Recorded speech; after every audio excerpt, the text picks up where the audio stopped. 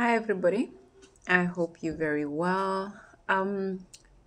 Today I want to talk about high functioning anxiety. I suffer from that.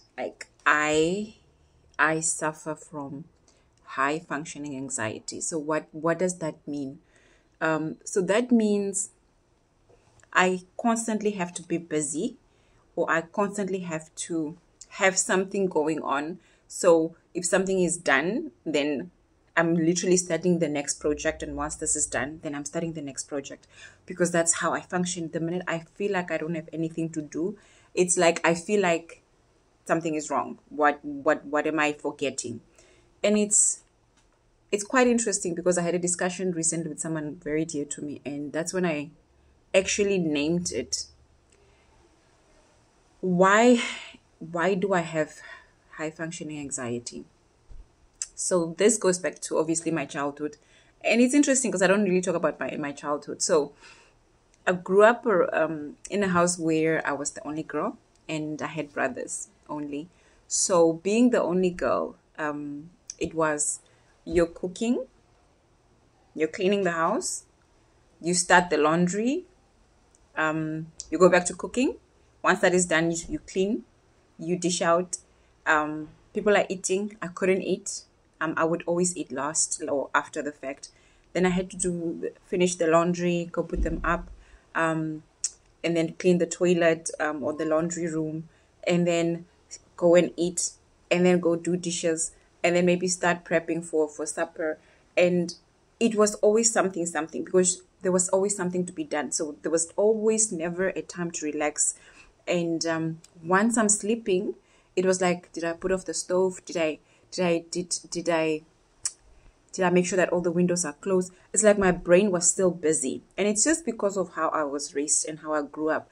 At the time, obviously, being a Shero person, or culturally, it's like you need to keep busy so that you are a good woman, or you become a good wife, or so forth, right? And so I got all these skills, but the one skill that I never picked up was how to actually relax. So in my older age, always find myself busy.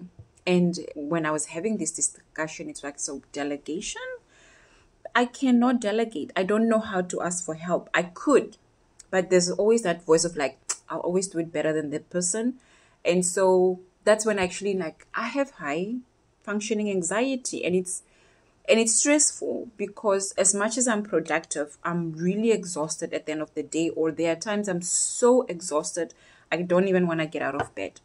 And so it's interesting. So what I've done is I've started making notes of days I want to take off, or like very chilled, like my weekends. There are days I'm just having no guilty weekends off. Like my Sundays, I will sleep my Sundays in and just do nothing and be happy about it.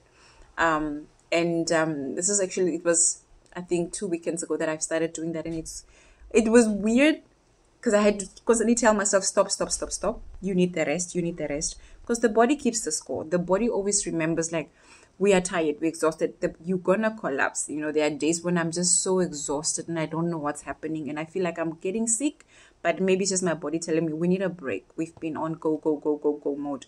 So I just want to tell anybody that relates to my story, if you feel like you constantly have to do something and finish something and do something, go back, think about what is it that you grew up doing, because your system got used to that, and you need to just unlearn that by being mindful about, I don't have to do this now, or I'll do this later, and let me learn to relax. I need to relax. You tell yourself, I need to relax. This is good for my body. This is good for me, so that I'm more productive.